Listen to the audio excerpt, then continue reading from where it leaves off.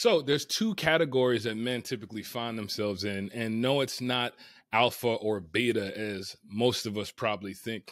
Actually, there was a man, his name was Henry Thoreau, and he said it probably the best that most men lead lives of quiet desperation and they go to their grave with their song still in them. And the reason that he said that is because there are a lot of men that are living life on accident instead of living life on purpose. What's the difference? Well, that's what we're going to be diving in today as we look at some different barriers, some different mindset shifts, and some different tactics that we can use as men to go from accidental living to being a man that lives on purpose. So if you're ready to learn, let's dive in. Hey, what's going on? This is Nick back with the Life Recreated channel, where it's all about the passion of helping men just like you to learn how to live in your purpose, to learn how to live in your power, and also to learn how to live in your God-given position. So if you're here for the first time, hit that subscribe button. So before I jump into this, I want to know from you, what are some of the challenges that you face as a man right now in the world that we're living in to be a man that's living on purpose? Drop a comment down below. I'm curious about it because I feel like one of the things that we struggle with as men oftentimes is how do we become men that are living on purpose rather than living on accident, which is what we're going to dive in today. So drop a comment down below. I want to hear what your thoughts are on how to become a man that's living on purpose rather than just living on accident. Here's how we're going to do it. We're going to take a simple path on this video. I like to keep things simple because I'm a simple individual, right? Not too bright, but I know how to get from point A to point Z. On this topic today, we're going to start as if we were a man that was living on accident, meaning that life is happening to you, meaning that, things aren't always going your way, meaning that you don't feel like you're living with some type of purpose in your life, right? So we're going to go from being a man that's living on accident, and we're going to move through what it looks like in 4 easy steps for us to become a man that's living accidentally to being a man that's living purposefully and living with purpose, living in their power, and living in their God-given position. So that's what we're going to dive into today. So the first thing that we have to look at when we think about making this transition from being a man that's living on accident to being a man that's living on purpose is this. We've got to look at the barriers that some of us are facing. The barriers are so key. You think about it. There's a reason that we're probably not where we want to be at right now in life. When I thought over the last 5 years of my life and just kind of waiting around and trying to figure out what I was doing and trying to figure out where I was going, one of the things that I realized was that there were some barriers that I was dealing with in my life. And these barriers, oftentimes, they're roadblocks. They're roadblocks that keep us from point A to point B. And more importantly, I feel like those barriers are the roadblocks that keep us from living our full potential as men in this world. Here's the reason that happens. One of my favorite authors, Zig Ziglar, said, "Don't become a wandering generality, be a meaningful specific."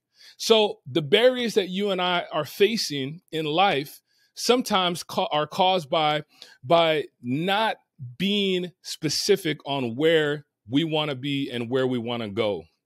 If you think about this, when there's no goals in your life, if there's no aim in your life, then what's really the purpose of getting excited?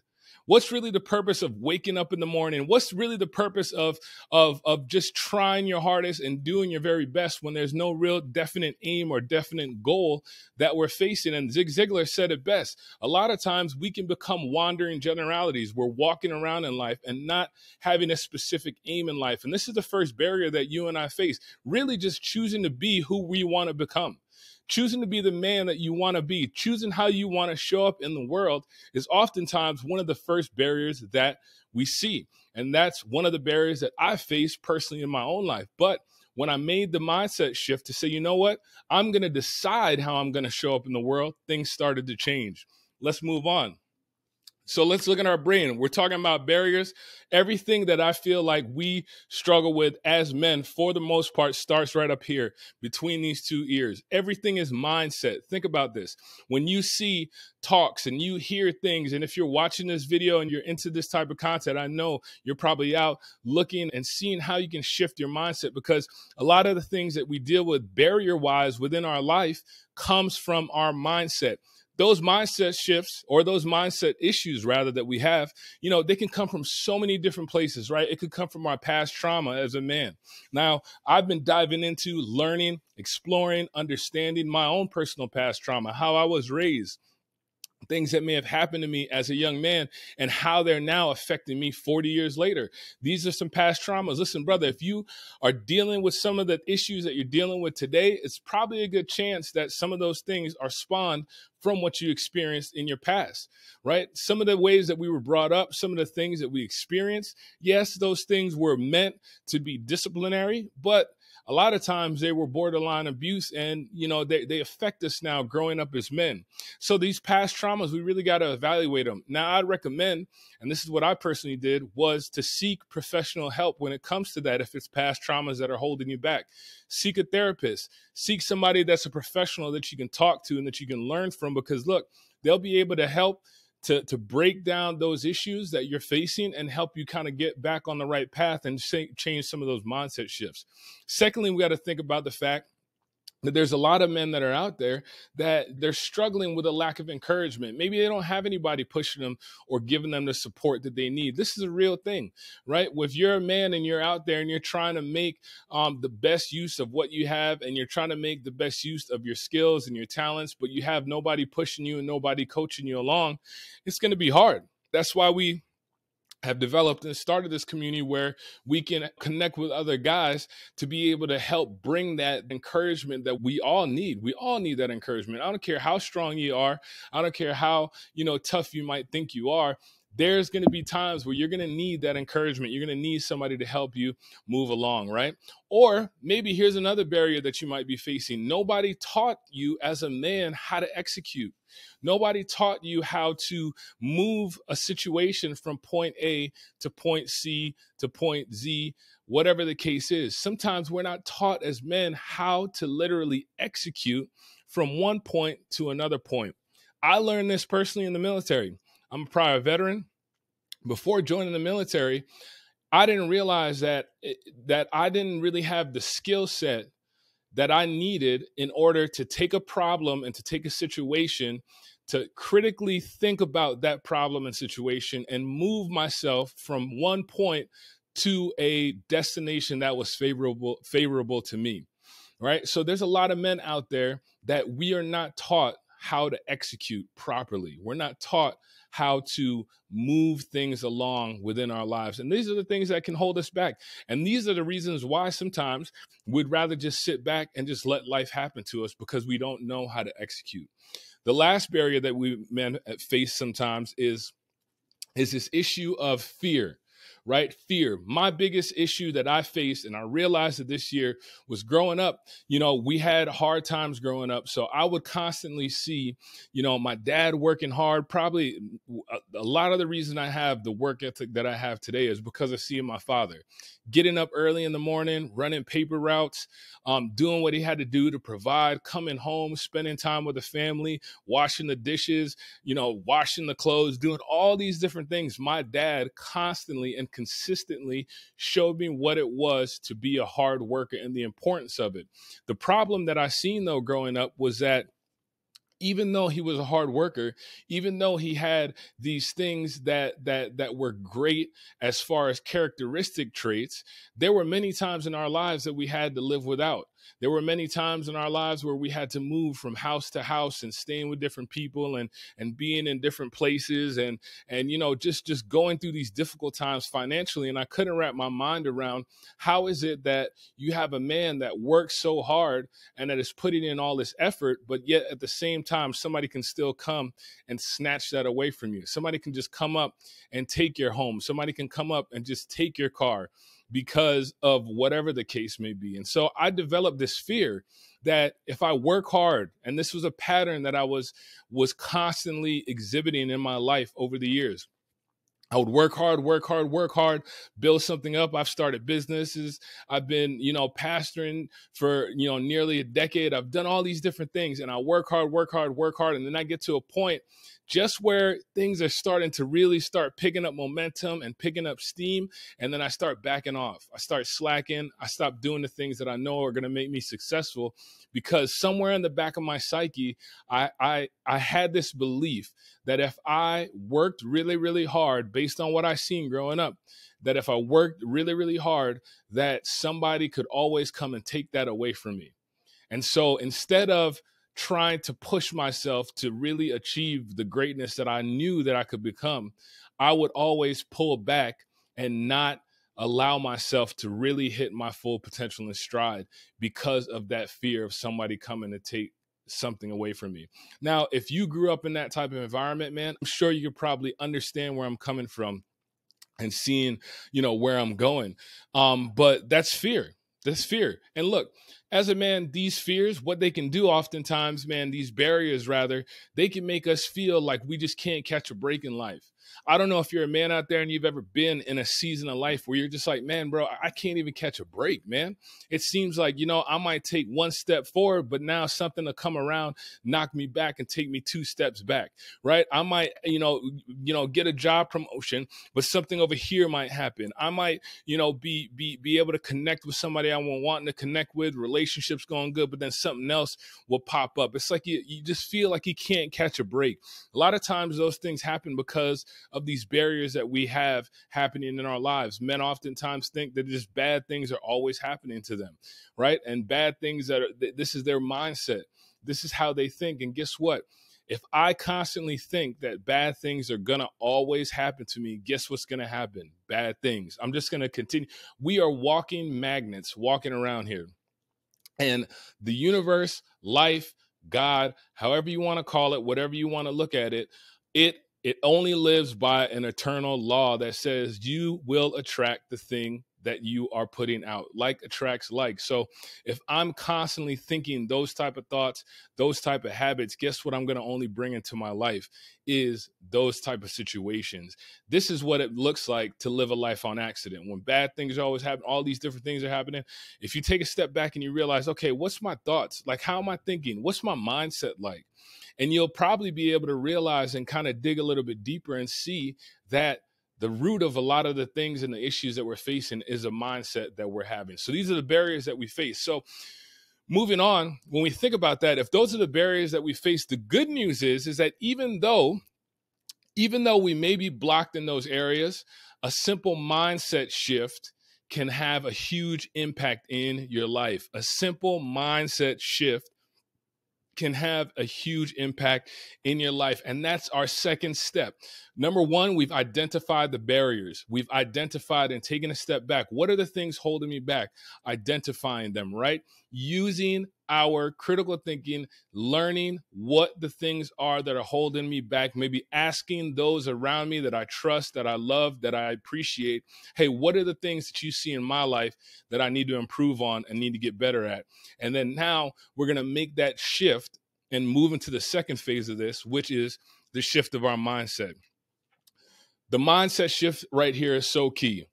If we could really, as men, realize that the majority of the experiences and the situations that we have in our life stem from the way that we think, it would be so much easier for our lives to change into the life that we want, right? See, I live by this motto. When we change, when you can change the way you look at things, everything you look at begins to change, right? You can change what your current circumstance is by taking a hold and making it a habit of changing our mindset when it comes to the perspective and the way that we look at things. We have to understand that in order for us to move as a man from a man that's letting life just happen to me a man that's just letting things just happen and living accidentally. In order for me to change that, I have to change the way I'm thinking and how I'm looking at my problems, my situations, my relationships, my money, everything. I'm changing the way that I look at things. This is the second most crucial key here, is the mindset shift is what we need to be after if we want to start living on purpose, right? So that change, what does it require? It requires us to learn how to be self-aware, right? What are some of the habits that you have as a man, the habits of mind, rather, that are holding you back as a man?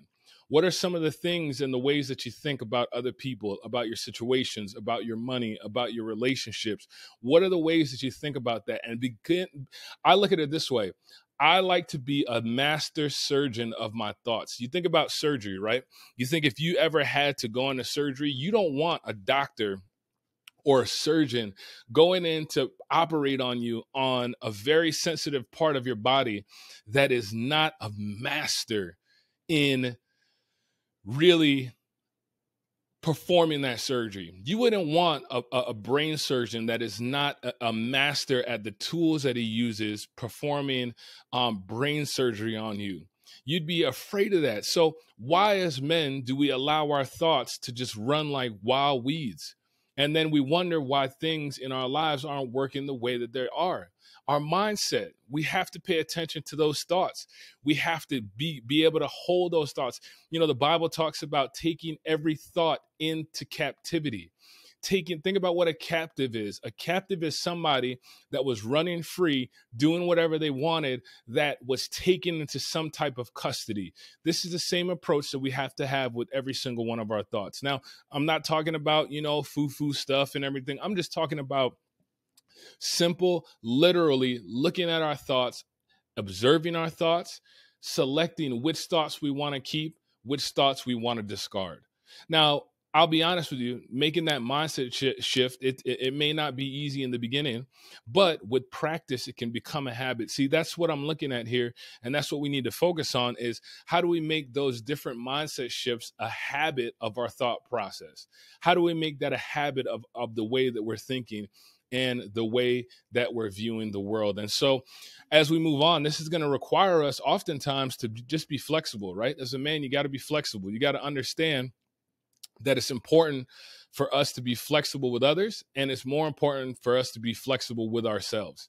Right now, I'm not saying when we make this mindset shift, we start making these shifts within our lives, it's going to require us to have some type of level of self-compassion, especially if we've been living life as a man, not feeling like we had purpose, not feeling like we could do anything, not feeling like we could achieve anything.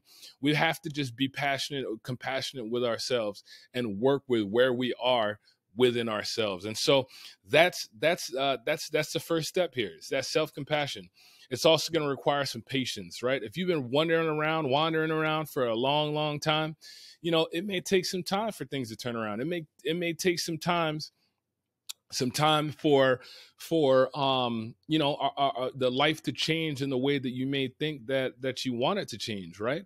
It may take some time for you to start seeing those results. When you think about, one of the examples I've always thought about was, when you hear the story about how a bamboo tree grows. A bamboo tree, it'll stay under the ground for like 7 years, not even looking like anything's coming up. And then when it finally breaks ground, it shoots up and grows so fast. It's the same thing with our thoughts. It takes time for us to begin to have those mindset shifts of purposeful living on a consistent basis in order for our lives to really begin to change and our lives to really begin to reflect that, right? So the mindset shift, changing the mind, work on the mind, man. Work on the mind. It's one of the keys to us being able to grow and live as a man. So going back to where we're at right now, right? So we're said that we started off with the barriers. We identified some of those barriers. What do those barriers look like in your life? Secondly, we're moving on to the mindset shift. We're learning how to shift the mind. We're learning how to shift those thoughts. Next, we're going to be going to look at the tactics. What are some tactics? I'm tactical. I'm prior military. I like to think things through tactically, right? Because that's how, you're kind of taught how to move, how to communicate how to get things done is in a tactical way. So that's how I want to do it with you on this video is what are some of the tactics that we can implement for purpose, for purposeful living? What are some of those tactics? Number one, the power of choice. Man, you just gotta freaking choose, bro. You gotta choose. I've heard it. I think it may have been Jay Prince. I heard him say this in an interview. He said, every day you have a choice and a chance, and you need to use them both wisely. Bro, you just got to freaking choose. Choose who you want to be, man. Choose who you want to be. Look, I thought about this for the last 5 years of my life.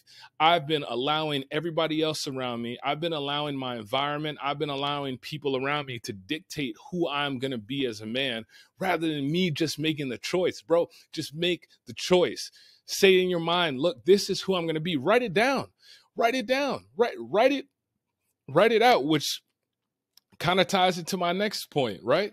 Write it out. Start with those goals of choice. This is who I'm going to be. This is how I'm going to show up in the world. I know it sounds simple and people are like, oh, well, it can't be that easy. But look, when you think about this, your life could be revolutionized if you would sit and take the time to write down who you want to become. On this channel, I've done so many different things, talked about a lot of different things. And I finally sat down and I said, you know what, God, this is what I want to be. I want to be a man that helps other men by serving them to find the path to live on purpose, to live in their power, and to live in their God-given position. I said, God, that's who I want to be. I want to be that type of man. And guess what ends up happening? Things begin to start aligning. Relationships start coming out of nowhere. Things and thoughts and ideas that I didn't really have before. Maybe I had them, but they weren't at the forefront of my mind, begin to pop up because I just made a choice. Make a choice of who you want to become and watch how your life begins to change. Then, like I said, secondly, start with those goals, write them down. The process I follow is SMART goals. People have heard of this. Ain't nothing new. Make sure it's specific, make sure it's measurable, make sure it's attainable, make sure it's realistic, and make sure it's time sensitive. Those 5 things, right? And then the last part, the last tactic is to put some deadlines on it. Give yourself a sense of freaking urgency, man. Give yourself a sense of urgency. I currently work in a position where I help families who had somebody that passed away, and I help them organize those things, get things in order. And when you're working in that type of environment, you realize time is not as, we don't realize sometimes how much time we have available left on this earth. So work and move with some freaking urgency because you're not sure what time that you have left on this earth. And so if we can have some urgency, we can put some deadlines on it. We can say, you know what? I'm going to work so hard in 2023 to become the man that I know that I can be. Watch how your whole life will pretty much change because we're not sure. We are not sure what time we have available in those things. So put a deadline on it. Last thing, get some accountability. Get some brothers around you that you admire, some people around you that you know will hold you accountable. Man, hit me up. Drop a comment down below. I'll help hold you accountable. I'll help keep you pushing because my goal and my thing is this, is if I can help you to become the best version of yourself, that only not just helps your life, but it helps this whole world. It helps me as well too because it makes an impact on your life. So having that accountability is so key. So those things right there, tactics for a purposeful life. We're talking about the power of choice. We're talking about starting with those goals. We're talking about putting some deadlines on it and then getting some accountability. The Bible says, Proverbs 27 verse 17 says that iron sharpens iron. Iron sharpens iron. So get some people, get some men around you that you know you can trust. So let's move on. Let's wrap this on up. Here we go. Last thing, last topic. We're talking about the results of a purposeful life, the results of a purposeful life. What can we expect when we start living life on purpose as a man? What are the things that we can begin to expect? Number one, we live with excitement. We live with excitement. Listen, let me tell you, life hits completely different when you have something to wake up and look forward to. When you have something to wake up and say, man, I'm about to live this life on purpose. I'm about to make an impact in this world. I'm about to do some things that I didn't think I could do before because I know who I want to be. I've made a choice. I've wrote some goals. I've gotten myself on these tactics. I put some deadlines on it. And I got brothers around me that are helping me to achieve these goals. Life hits completely different. The moments of my life when I've been the most excited and passionate about life was the moments in my life when I knew I was living on purpose, when I knew that I was in that mode of being on purpose, right? Secondly, a purposeful life is a powerful life, right? Men, oftentimes we walk around, we feel powerless because we don't have anything to look forward to. We feel weak because we don't have anything to look forward to. We feel hopeless because we don't have anything pushing us and pressing us to become better. Look, when we start living life on purpose, guess what happens? We start feeling like we can live a powerful life.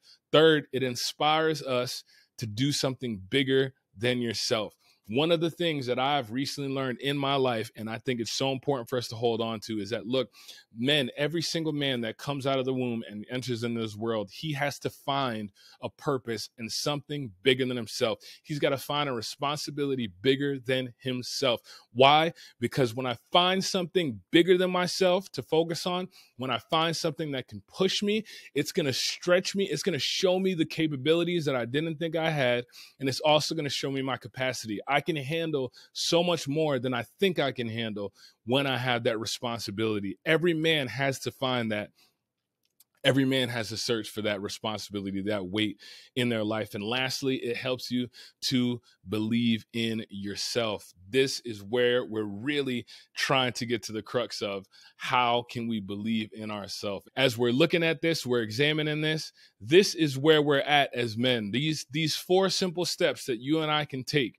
We can go from a man that's living on accident, letting life happen to us, to go to a man that's living on purpose and letting life happen for us. We identify the barriers, we shift the mindset, then we employ those simple tactics like I spoke about. Choose who you want to become, set some goals, put some deadlines on it, and get some accountability. And then we're going to see the results of being a purposeful man living on purpose. Now, that's all I got for you today. Look, drop a comment down below. Maybe I want to know from you, what's the biggest challenge that you're facing right now in your life on being a man that lives on purpose? Drop a comment down below. And then also in the description, you can book a 15-minute call with me. I'll have a link down there where we can book a call, get on a Zoom call, and just ask those questions. What are some of the challenges that we face? Because my goal, like I said, my passion here is to help men just like you to discover their path, to live in their purpose, to live in their power, and to live in their God-given position. So this has been Nick with the Life Recreated channel, man. Until next time, keep learning, keep healing, and keep growing.